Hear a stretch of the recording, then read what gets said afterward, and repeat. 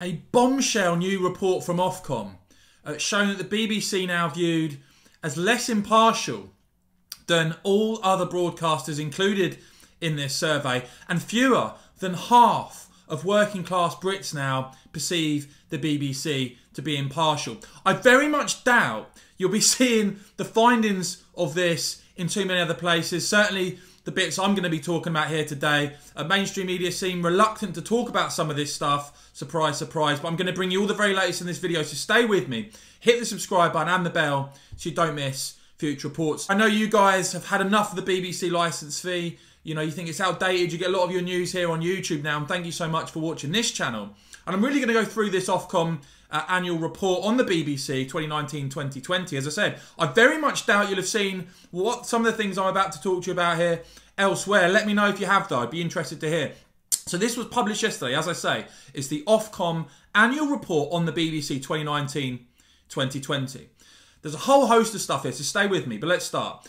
First of all, they find that the BBC Performance Tracker shows now that only 54% of adults perceive BBC News as being impartial. So this idea that we get from some who sort of turn their nose up and say, well, those that are anti-licence fee or don't think the BBC is impartial or just some sort of, you know, right-wing clique or whatever, are completely out of touch here. We're down to 54%. And as Ofcom say, only 54% now perceive BBC News as being impartial. When you dig into this, there's a big class divide. And actually, when you look at the class divide on this, it is absolutely huge. So what this report shows is that when you ask working class people, do you think BBC is impartial? Fewer now than half of working class people view the BBC as impartial. When it comes to middle class people, that number is 60%, right? So there's an 11-point differential there. That's a pretty big divide. But as I say, fewer than half of working class people. And now let's perceive the BBC to be impartial. Now let's look at this.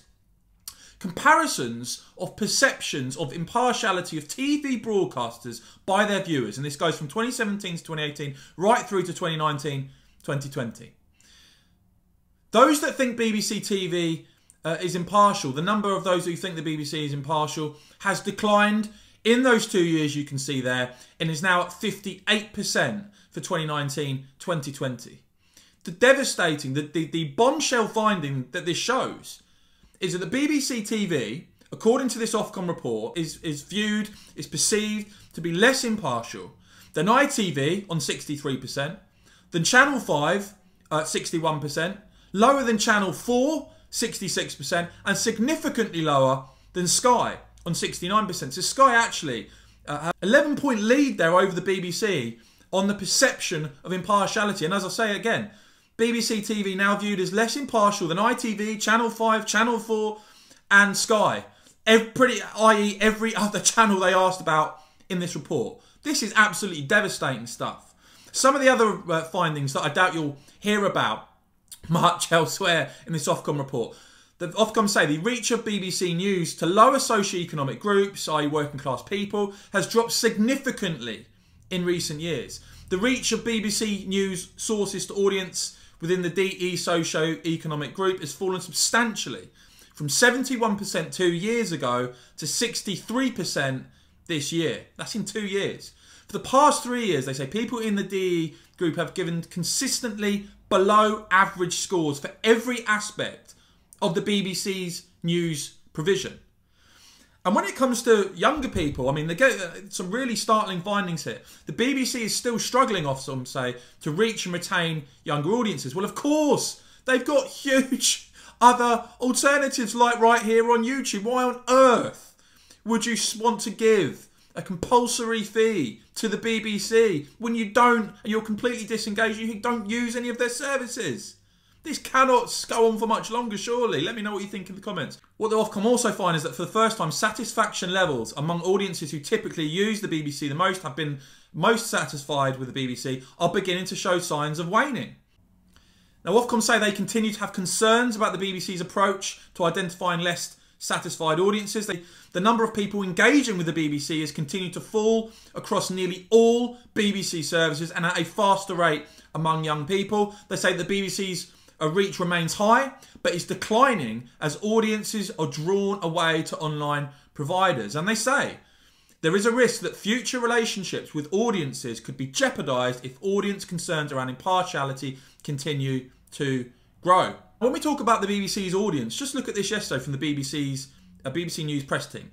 They responded to a Sun story and saying the reports online in the Sun about Question Time audience numbers are untrue and the figures are wrong. They say that Question Time achieved a healthy 1.3 million viewers on the 1st of October and 1.4 million on the 19th of November. A great performance, they say, by the team, given the pressures of the pandemic. So one of those numbers there, 1.3 million, they say, is a great performance, right? This is the BBC. 1.3 million viewers on the 1st of October. If you go to September 2009, Guardian story, Question Time gets 2.5 million viewers. So in September 2009, they were getting 2.5 million. Now they're celebrating getting 1.3 million on the 1st of October.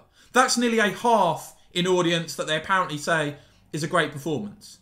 Now back to this Ofcom report, the overall audience, they say, to the BBC One has dropped by 5.4 percentage points since 2017. They say while it's reached the 16 to 24-year-olds has dropped by 9.4 percentage points in the same period. The average daily time spent with the BBC dropped by a further 10 minutes to 2009 compared to 2018 and by 19 minutes compared to 2017, a fall of 12%. They also say over the past 3 years, for younger audiences, average time spent with the BBC each week now stand at just less than an hour a day, down 22% since 2017. And they say that national commercial radio services have increased listeners aged 15 to 24 by 10% over the past 3 years, while the BBC's network radio services have lost 12% of their 15 to 24-year-old listeners, less than a quarter of the time that 15 to 24-year-olds spend listening to online radios with the BBC, compared to 43% for national commercial stations. And finally, news on BBC TV channels reached 21% of 16 to 24-year-olds a week on average in 2019. That's all that the BBC TV channels are now reaching. And Ofcom find that the weekly reach of news on BBC One has declined from 65% in 2010 to 53% in 2019. So there you go. Trust in the BBC is falling. They're ranked bottom on impartiality in this Ofcom report. It's further evidence, I'm afraid, that the idea that the licence fee can go on as it is absolute lunacy. I think it's pretty much inevitable now that at some stage the licence fee will have to go. The audience is falling. The reputation of the BBC has fallen. But let me know what you think in the comments, guys. Are you surprised by any of these findings at all? What do you make of these numbers? And have you heard any of this elsewhere? Because I suspect that you haven't. But let me know if you've seen any of these facts and figures from this new Ofcom report talked about or shown elsewhere. I'll put a link down in it below so you can go and have a read yourself. But if you've enjoyed this report, guys, if you found it helpful and informative, please give this video a big thumbs up. I'd really appreciate that. And of course, as ever, thank you so much for watching.